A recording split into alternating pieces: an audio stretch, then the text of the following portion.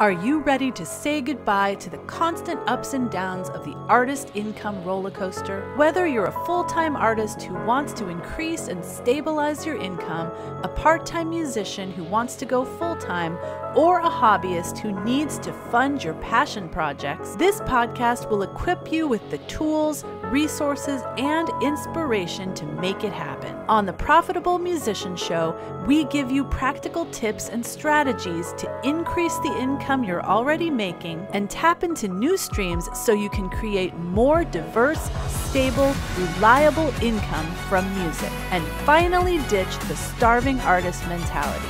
We also help you think like a business owner so you can keep more of the money that you make. My name is Bree Noble. I'm a musician, author of the best-selling book, The Musician's Profit Path, and host of the popular Profitable Musician Summit. And as you can probably tell, I am obsessed with helping musicians like you to build a rock-solid fan base and income foundation so you can fund the music you are driven to create, share your message with the world, and fulfill your God-given purpose as a musician without stressing out about where your next dollar is going to come from. You've got the talent. You just need the marketing and business tools to take it to the next level.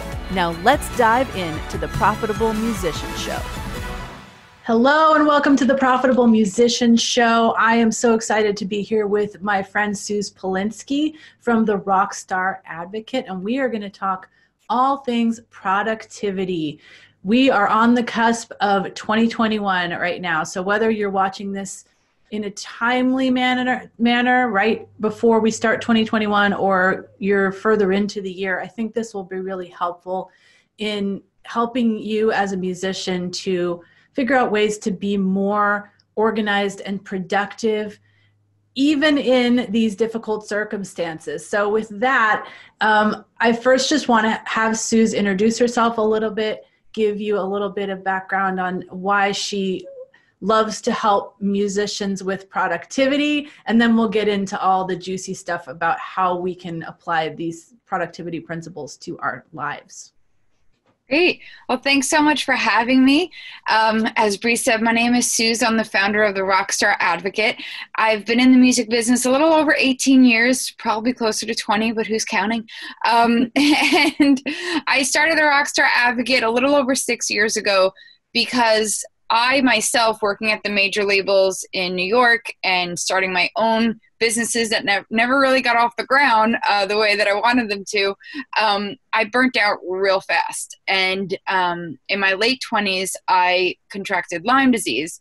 And it is a chronic version of it. It's a very potent version of it. And I wasn't able to work on growing my business the way I had wanted to.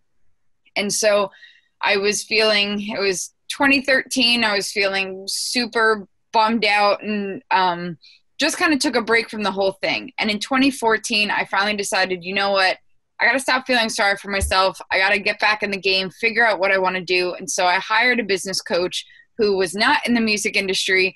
And they had taught me all these productivity things that I could do to, you know, make the most of the time that I can work when I wasn't sick in bed. And I was like, you're crazy. Like, we work 24/7 in the music industry. This is not going to work.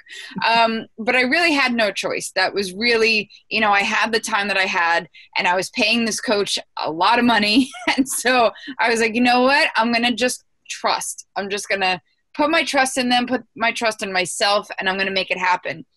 And within 6 months, my business was full-time, and I haven't looked back since. So, you know, I really just working with them in the 3 months that I worked with them, and we're figuring out, well, what can my business be? How can I serve people?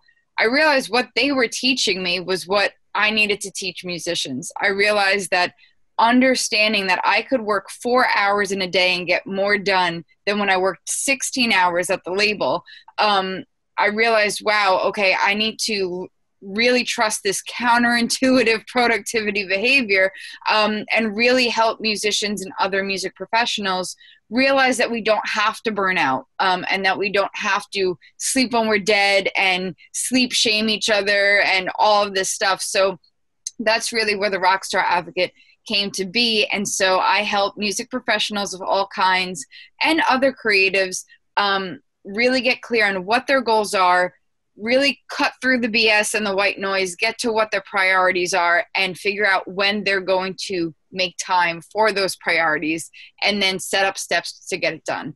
So that's really what the Rockstar Advocate is all about.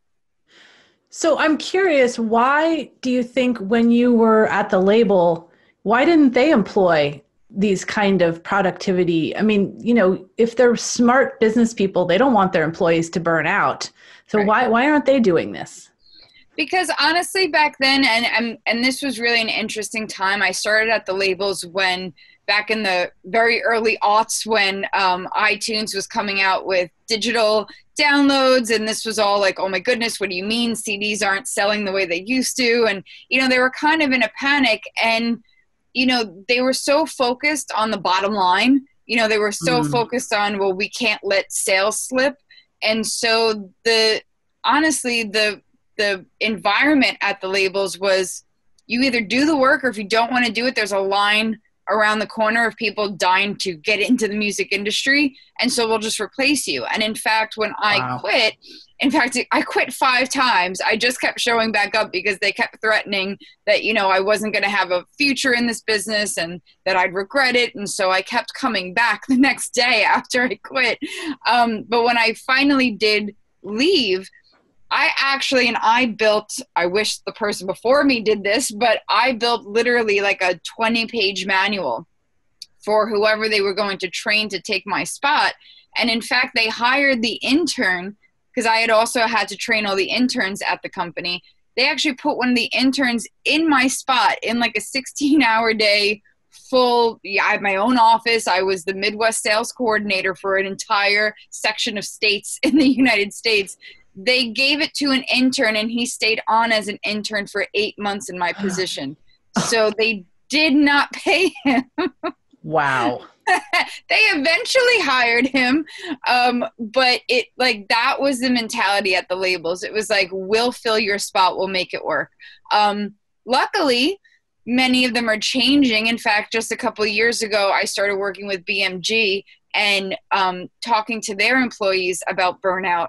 And, you know, I have noticed a lot of the bigger labels are putting more self-care and turning those tables. And I do, you know, I look to people like Ariana Huffington. I think her and her Thrive community from Huffington Post really helped get the conversation out there for these bigger corporations. So things are changing. But back in the early 2000s, that was not the case. Oh gosh, thank goodness to hear that they're changing. That's horrible. Yeah. So I think the challenge for artists, right, is that we do have to do all the things that a label does as an artist, and it's just us. So if they're burning out people at the label and they've got all these departments and stuff, you know, how can we really think that we could do all the things that we need to do as an artist wear all these hats of the label and still do it in 4 hours a day? Yeah, right. So that's a really great question. And so a couple of things to keep in mind, you know, as you pointed out, the labels really weren't working very smart and they weren't really thinking about, you know, we say all the time, like, how long it's taken, and it's still taking these labels time to figure out that, like, people aren't really buying CDs. Like, you can have your niche community. I've seen independent artists. I mean, look at Leah McHenry, and there's plenty of artists, and Bree, like yourself. I'm sure there are still CDs that get sold. And those are your super fans, and those are the people that love the tangible thing.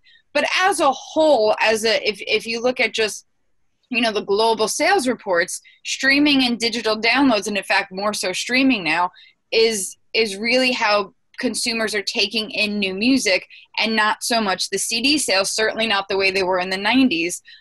So the labels are still dragging their feet and refusing to look at new models and new ways of doing things on the larger scale. Luckily, independent musicians and having coaches like yourself who teach these better strategies for building, building careers, they're more adaptable and more willing to change and go with the time. So independent artists really do have a leg up, because even though you are wearing more hats and there's more to do, so to speak, you can adapt much more quickly than a larger corporation can. So will you always be working 4 hours a day? No. If you're getting ready to launch an album or a single, there might be some days where maybe you do pull an all-nighter, or maybe you are working a bit more because there's all these tiny little things to do that are very time specific.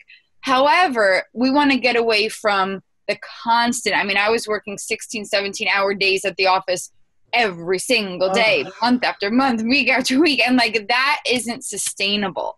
So we avoid burnout by making the all-nighters or the more longer days at the office rare and only for certain occasions. And the more regular days are, 4 to 6 hour days. And then that's it. And, sometimes, especially if you're working a day job, I have clients who are, transitioning out of their day job, and sometimes they only have 1 hour a day after they get home from a day job, and they have kids and they have other things to do. But that 1 hour is super intentional, and they are super focused on what is going to move the needle, and the other stuff can wait. So I think that's really the key. Yeah. Oh, I so agree with that. And I just got through with this boot camp that I did called Get More Done in Less Time. And it is all about that. Like, people only have so many hours per day to work on music, especially if they have a job, they have kids, especially right now when they're probably having to supervise homeschool. They're, they take care of aging parents. You've got all these responsibilities on your plate.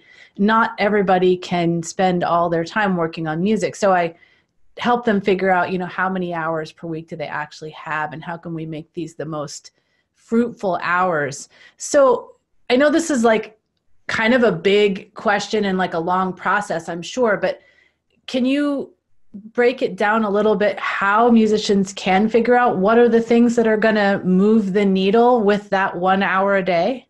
Sure. So first, it starts with getting super clear on your goal and why that is your goal. And Bree, I'm sure you've come across this too. I'll have clients come and say, well, my goal is to get signed by a label. And then I'll say, well, why?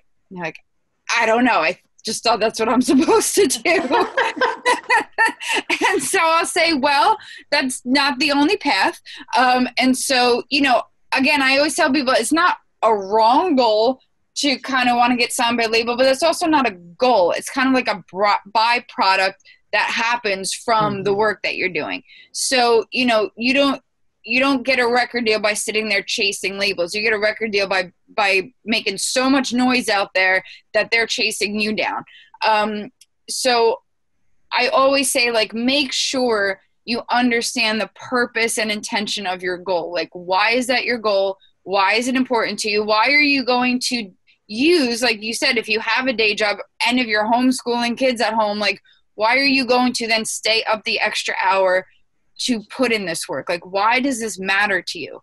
Because when we know why it matters to us, then on the days that it does get really hard, we're more motivated to do it. And when we know why the goal is important, we can more easily pick out what matters about that goal. So for instance, if you know, like, well, I want to release a single, January 15th, and like, that's my goal. Okay, well, why? Well, I'm really proud of this song. I think it could have a real impact. The message is important. This is the message. Okay, so what are the components that are important to it? Like, why does this matter? How are people going to digest it? Well, I want to grow my Spotify, and I want them to, follow me on Spotify, add me to their playlist, and my goal is X amount of streams by this date. Okay, well, what needs to happen? Then you just start reverse engineering it. Mm-hmm. And so you start breaking it down. Well, if I want to be on Spotify, how do I have to get there? Who's my distributor? Is it TuneCore? Is it CD Baby? Is it, DistroKid?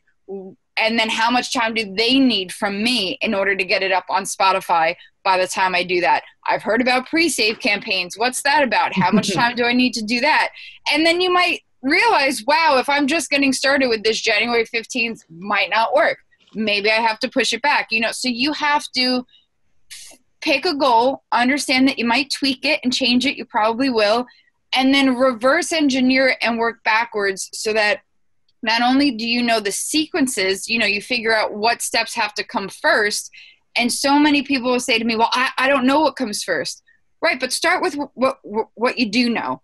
And then ask questions if you need to, do some Google searching, figure out what components make up the step that you do know, and then keep breaking it down. And before you know it, you will know what the first step is, because it's just process of elimination. And it's just, breaking it down so minutely that it's like, oh, this is where I start.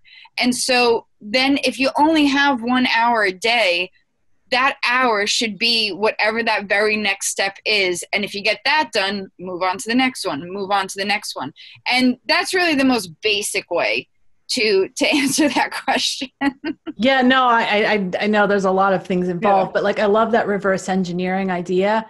And I love that you said that when you figure out all the steps, you might have to change your goal, because I think sometimes people are like, they get so obsessed with the specific date, especially when releasing things. Like, I've decided I'm releasing it the 15th of January. That's happening, And when they realize that they really need like 3 months, sometimes they dig their heels in and they're like, no, I'm just going to do it. I'm going to get all this done. And then they're not going to get it done because that's impossible. And then they're going to have all these regrets because they're still going to release it on January 15th, but they're not going to do it properly.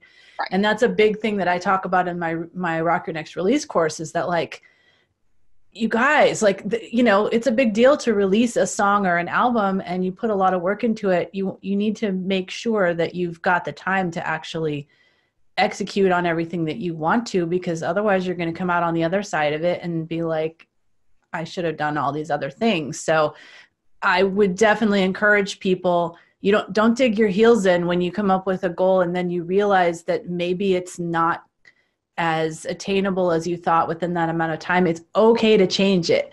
And I know some people don't want to change it because they're like, but I haven't met my goals before, and this time I'm finally going to do it, because they haven't been goal setters. Yep. I love that. I love that you said don't get too attached to it, because it's like, I always say, get attached to the why. Don't get attached to the goal itself, because the goal is going to be tweaked. It might look different than you thought. It might come at a different time than you thought. But the why, that's why we want to focus on attaching a why to a goal. That, for the most part, is really never going to change, because that's what impassions you. That's what motivates you to work towards this goal. So get attached to the why, but know that the vehicle it might come in might look a little bit different, and that's okay. And I think, as you said, when clients say, well, but I haven't reached my goals before, it's so important that I make this one happen. Yeah, you're going to make the why happen. You're going to change the deadline, but the impact is going to be what you want it to be. And that's what matters. Like, that's what you want to accomplish, not the deadline. We don't need to accomplish deadlines. Like, that doesn't give us it doesn't define our value. It doesn't make us failures if we move a deadline or if we miss a deadline. It just means that's how life worked out. And it doesn't define who you are. Yep. Yeah. Oh, absolutely. And speaking of that, I think that really moves well into this thing that I wanted to ask was, did you see a lot of people having to change their goals this year because of the pandemic and what happened? And, was it hard for them to give up on things that they'd wanted? And how were they able to shift their why to something new? Yeah, such a great question. I mean, myself included, I look back at my notes from January. You just kind of laugh, right? Right. I mean, it's like, okay, that was cute that I thought that was going to happen. It didn't. But again, and there is like a little ping that happens where you're like, oh, that hurts. Like, how I was so wrong on that. Why? Because we weren't psychics about a pandemic happening, or we weren't psychics about how the pandemic was going to affect us emotionally, physically, mentally, how it was going to affect loved ones. We are not in a bubble. I mean, it feels like that now that we're in lockdown, but you do not exist. You and your plan do not exist in a bubble. You are in a web of family and friends, of fans, of the ecosystem. I mean, like, we are all connected. Of technology. Yeah, totally. Right. So if one thing's happening over here and you're connected to it, guess what? It's going to affect your plan, and you don't have control over that.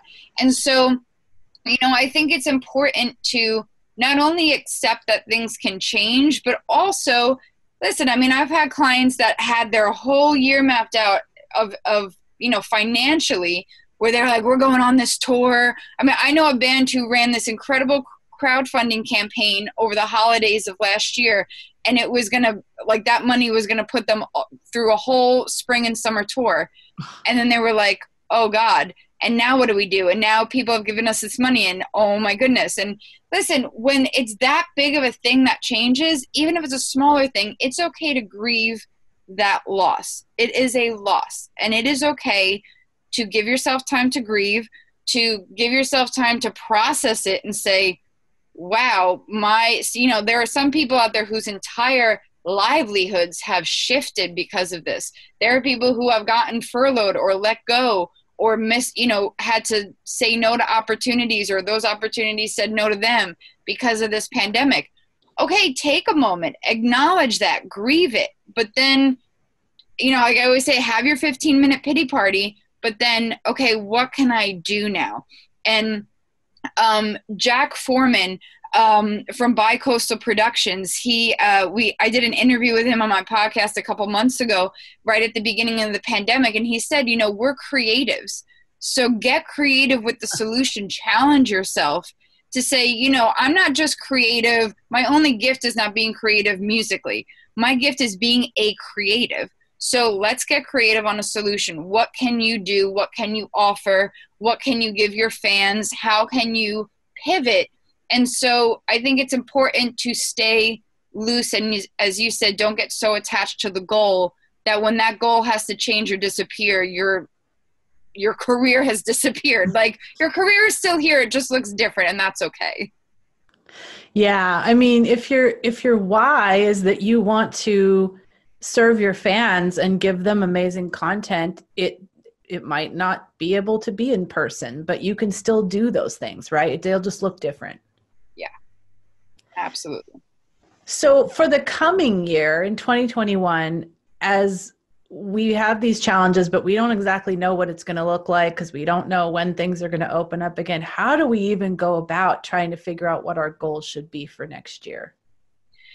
Yeah, I think it's really important I'm a big visualizer. I love vision boards. I was usually the person like, okay, like Susie Crafty wants to make a vision board, like whatever. But I really started to fall in love with it after working with some coaches, and, really they turned me on to digital vision boards. As much as I'm a pen to paper person, digital vision boards I think that's what I need, because I'm not crafty either. And I had the exact same reaction that you did about vision boards. Like, I hate cutting things out of magazines, Right. It's never going to look good. It looks like a serial rapist or serial killer's note. Oh my gosh. And I'm done with it. Like, it just never looks like inspirational. It just looks scary. Yeah. So, and another thing my coach had taught me was that also when you do it with magazines and everything, you're limiting and you're forcing your vision to fit whatever is in those magazines. That's true. And when you do a digital one, you can create something on Canva. You can do a Google search about billions of images and find things that fit what you see. And another thing I like about digital vision boards is it also enables you to make it your desktop background. And ever since I've been when I first started doing this in 2018, it was a game changer. Because some days I wasn't focused on it. I was going about stuff, life distracted me, whatever, but I was seeing it every day. And then a few months went by and I looked at it again and I realized, oh my gosh, I've already started to cross things off this vision board because I was seeing it every day, and it's like subconscious, right? Right. Yeah. Right. It's in your psyche. And then when opportunities come by, this is really the whole law of attraction thing. And they've done psychological studies on this. Really, all it means is when you are so clear visually about what it is you're going for, when opportunities come, you more easily see, oh, that opportunity, it might be great, but that doesn't really fit with where I'm going. Okay, no, thank you. And so you get distracted less by everything that's coming at you. And when rather than trying to fit it into a specific, what you think it should look like, when you know what you want it to look like, you actually open yourself to seeing things that you might have had blinders on before. When you allow to go after stuff the way you want it to look rather than the way you think it should look, you actually open yourself up to a lot of opportunities that you might have missed. So I do it every year since 2018. It is a game changer. Even in 2019, my life got turned tipsy-turvy upside down. Nothing went as planned. And yet still somehow, by the end of 2019, everything but maybe one thing was crossed off my vision board. Wow. And I was like, I didn't even realize that was happening. I didn't even realize I was meeting my goals. It just came out differently. That it happened differently than I expected it to. But the goals that I wanted, the things I had wanted to attract, still came like exactly how I had wanted them in the end. So it's really a game changer. And I have a page on my website. It's totally free. And it's a tutorial page that I've made for people with the planner, but you don't need my planner. If you don't have it, you can still get value out of this page because I have a 2021 vision board template. It's a free Canva template that you can access and create your own vision board, put it on your desktop, and even resize it and put it on, your phone, the wallpaper on your phone. And it's really, it's fun, and I walk you through how to do it. So if you want to go to my page, I'll make sure Bree has the link. You can go there and just access the free tutorial, free template, and have fun with it. That's really cool. I'm going to have to check that out because I have been very resistant to vision boards because of the physical nature of them that I thought was weird. Well, let's talk about your planner because I mean, since you came out with this, was it 2018 when you came out with it? 2016. Gosh, it was that far along. Wow, it's amazing. I think that was like really the first time I ever met you and knew about you way back then. Yeah. But gosh, it's really become like, I think, kind of a standard in the music industry of a thing that people use to help stay focused. And it's interesting because we're like two sides of a coin. I am a totally digital planner. I plan everything with Google Docs and with Asana and things like that, just because I'm not a visual person. So I don't, and I have like a little bit low vision, so it's harder for me to do things on paper. So I never, talk about these things to my students, but I know that a lot of them are that kind of person. They are like the tactile learner that needs to like use highlighters and things like that your planner serves. So can you talk a little bit about like, why is this planner specific toward musicians? What is it? How does it gear specific toward musicians? And also like, what does the actual physical act of using a planner do that digital planning doesn't? Sure. So this is actually the 2020 planner because I was actually sitting here looking at my week and reflecting. But it's the 2021 planner looks exactly the same, just a different color cover. But what I love about the physical planner is, and I totally hear you, I think everybody has to go with their preference and what works best for them because you're the one carrying out the plan. Right. So plan however feels good. Why I decided to go with a physical planner is because many studies have shown that we reach our goals faster if we write them down. And the reason behind that is, I think about it this way. When you're typing, all the keys feel the same. So visually like what letters you're hitting, but your muscles only feel the tapping. When we write, and so what the studies have found is that when you write, your muscles, the way they're forming the letters, the way they're writing things down or even drawing them out, it actually kind of stays in your brain much more specifically, much more in a deeper way. So again, much like doing a vision board, your brain is processing the goal on a deeper level. or anything that you're writing on a deeper level. And what I like about it is that it forces us to, and another thing that the studies have also said is because when you're writing, you're going slower than most of us if we type pretty fast and we're just kind of going out. When you're writing letter by letter and you're doing it, you're slowing it down and you're actually processing what it is you're writing a little bit better. So when you write stuff down, you also, for me, I just find it, crossing things off, like that feeling of just like, yep, I did that. Yep, I can move on to the next thing. Like I get gratification of just crossing things off. I agree. I have to live with the gratification of clicking the check box. Right, clicking the check box. And I do too. I keep my running master list of tasks in Airtable. I keep my Google Calendar with all my appointments. So I very much appreciate the digital components. When I'm planning it and I'm figuring out what is going to go on those things, I use the planner. So, which is why, for instance, we didn't make, as you can see in one of the things, like we didn't make the boxes very big. They're small. They're really just meant to get your main thoughts out here, your main points of what you are going to focus on each day. And then we have the prompts on the opposite page of, well, what was your highlight from last week? We very intentionally put certain reflective prompts and certain planning prompts in there for what was your highlight from last week? What is the self-care going to be specifically this week? How are you going to take care of yourself this week? What are those things?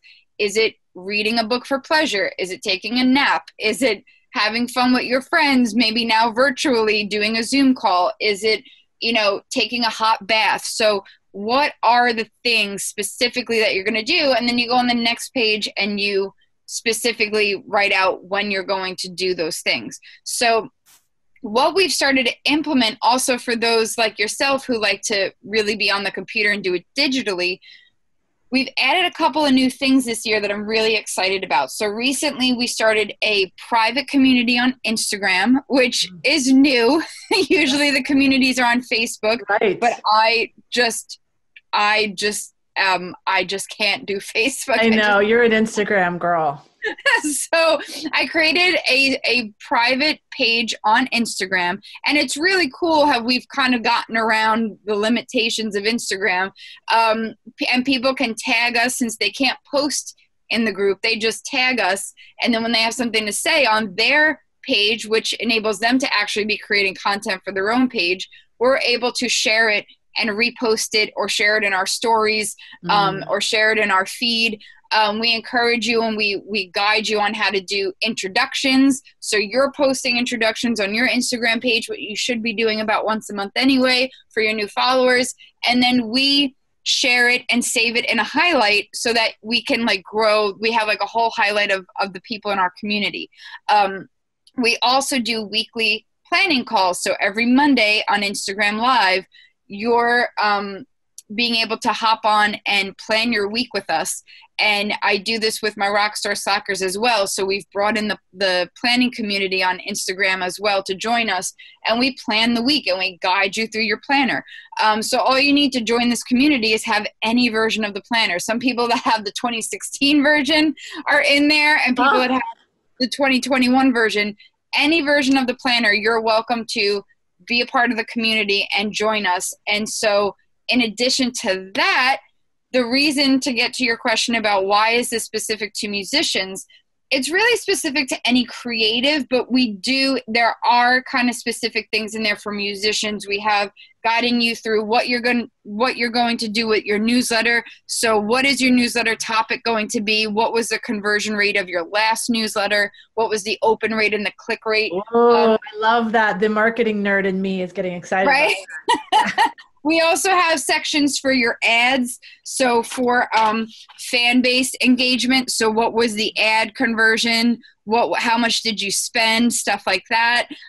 So we have things in there. And then in the back of the book, and we keep adding to this all the time, on the last page in the book, we have a whole, I have to cover the passcode, but we have a whole list of templates and checklists that you can download from a private page that you get a passcode in when you get the book, and we're always adding to it. So there are things like crowdfunding workbook for tips on building your crowdfunding campaign. There's performance checklist, even for live streaming. What do you need to keep in mind when you prepare for a performance? A split sheet agreement for all my songwriters out there. What do you need for a split sheet agreement? All these things are free to download off of the private web page. So there's endless amounts, financial workbooks, spreadsheets in there as well. So all free to download to help you get your systems together. So we're really excited about all the new features we've added.